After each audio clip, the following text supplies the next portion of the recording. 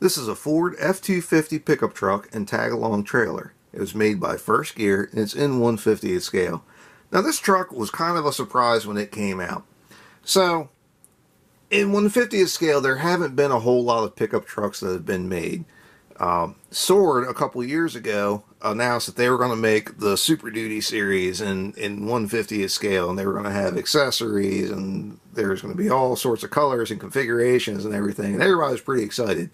But then they run into a bunch of production problems, and it took years for these trucks to actually get made.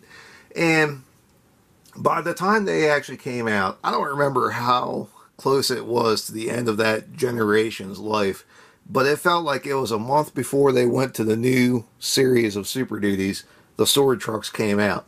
And don't get me wrong, the Sword trucks are nice, but for the price you pay, I don't think they're that great. It's hard to justify spending that much money on a pickup truck.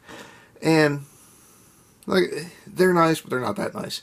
Now, the First Gear truck is not that different from the Sword. Now, obviously, this is the latest series of Super Duty. I don't know if they make any 350s, but I think they're all just 250s. They're pretty decent. You look underneath, and it's got like the bare minimum of detail. There's no steering. The doors don't open up, but the windows are down, so you can kind of get a fair look inside the cab there. The hood does open up, and you can see some things inside there. In all fairness, you pop the hood on one of these trucks, you can barely tell that there's a motor even in there. There's so much going on. The tailgate does come down, which is nice. You got the little hitch back there.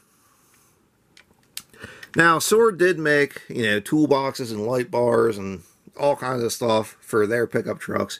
First Gear is probably not going to make any of that. I'd imagine if you really wanted to, you could get the Sword accessories to fit in this truck, but First Gear is probably not going to make anything like that. Now, as far as the tag-along trailer goes, it's a nice trailer. It's definitely bare basic, bare minimum.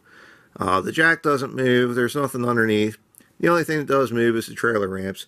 And it is kind of cool. The ramps are adjustable for, however wide the piece of equipment is that you're putting on the trailer. You can adjust it. So that's kind of neat. The ramps do fold down. And it looks pretty good. But it is really nice to have a decent pickup truck and a tag-along trailer to just have on the shelf. It's really cool. There's so much compact equipment that is perfect for this setup, and it's really nice to be able to just have something to go with that. I mean, at any point in the day, there's only a million of these trucks going down the road just like this. So it's pretty cool to have that on the shelf. And like I said, it's a better value, I think, than the Sword trucks. I love the tag-along combination. I think it's pretty cool. It certainly fits right in with everything else. And overall, I'm pretty happy with it. So that's about all I got for this. If you have any questions or comments, feel free to ask. If there's anything you'd like to see, let me know. I might just have it.